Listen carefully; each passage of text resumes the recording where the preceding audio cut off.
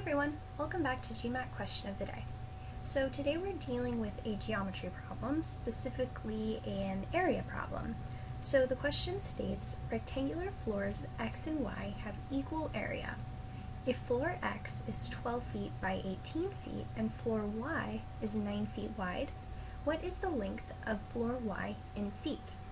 So the first thing we want to do is think about what the formula for the area of a rectangle is, and that is just length times width.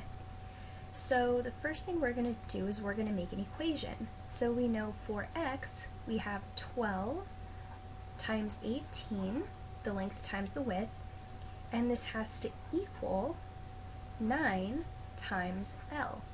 So now all we have to do is just solve for L. So we're going to divide this side by 9, and we're going to divide this side by 9.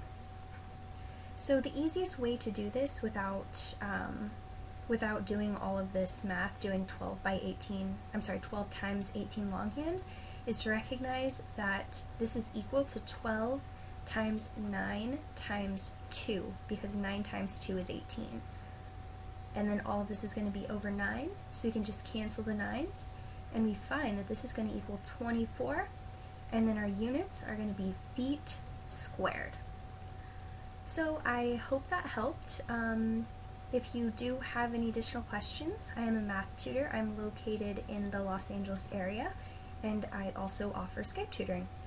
Alright, well, thanks for watching.